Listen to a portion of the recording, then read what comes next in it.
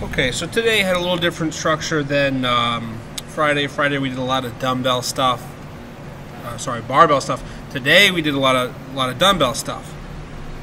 The nice thing is we could get a lot of dumbbells and alter the weight a lot depending on the movement to find an appropriate difficulty. Now, if you're at home and you only have 1 or 2 dumbbells, this might be difficult to do for some of these movements, especially some of these presses that are strict. If you have a heavier dumbbell, which is good for snatches and push presses and stuff like that, or 2-arm stuff, you're going to find that the dumbbell you have, may be too challenging.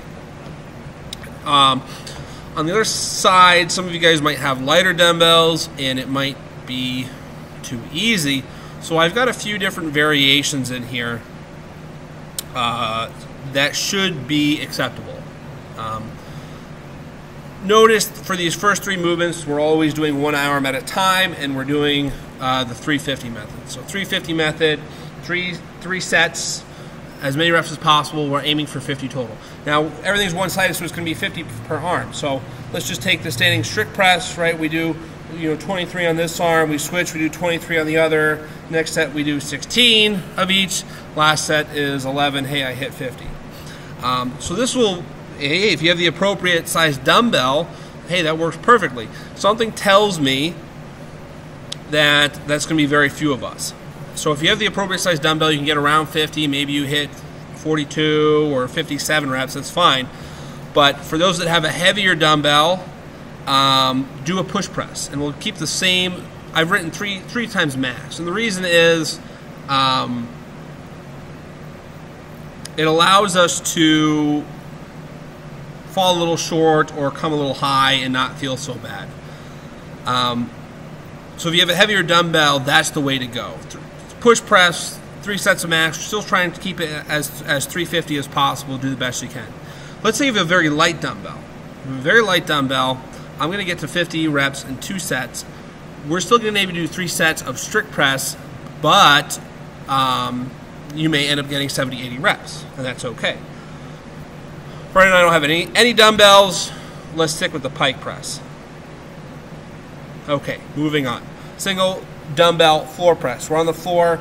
We're doing a bench press, right? Your arm is going to hit the floor. That's okay. You're doing 1 arm at a time, just like we did with the standing strict press.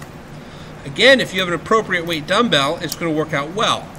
If you've got a light dumbbell, we can go 3 sets max reps, just like we talked about in part A with a light dumbbell, and you'll just end up doing a lot more reps.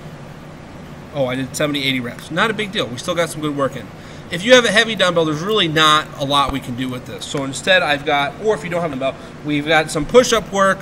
We're going to work 3 sets of 20 military push-ups, so you're keeping your elbows tucked tight to your sides, and 3 sets of 10 diamond push-ups. So we're getting an extra 90 push-ups in there. Take your time if you're doing the push-ups, guys. It's going to take longer to get through it, but good quality push-ups are what we want. Third, single arm dumbbell row, same story. Whether you have a heavy or a light dumbbell, we can still approach this as 3 max rep sets. If I've got a very light dumbbell, again, I'm going to get 70, 80 reps. If I have a very heavy dumbbell, I want you to think about going to muscular failure. So you may not get 50 reps, you may only get up 30 reps, but you are getting to the point where you can no longer lift the dumbbell high enough. So that's what I mean by muscular failure. Your muscles can no longer do the required work. And again, this gives us some playroom depending on the equipment you have. No equipment, we're just going to do a ton of body rows. We're just going to get a good squeeze in the upper back. We'll get some work done in there. We've got a little AMRAP to finish. We've got alternating dumbbell snatches. So we're switching arms every rep until we get to 10 total.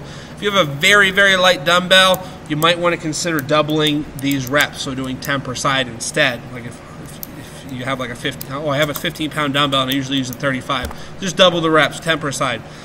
I don't think anybody has a super heavy dumbbell, so it should work out. No dumbbell, we're just going to throw in some jump squats. I know it's not the same movement, but we just want something in there. And then the rest of it is our bear crawls and our burpees.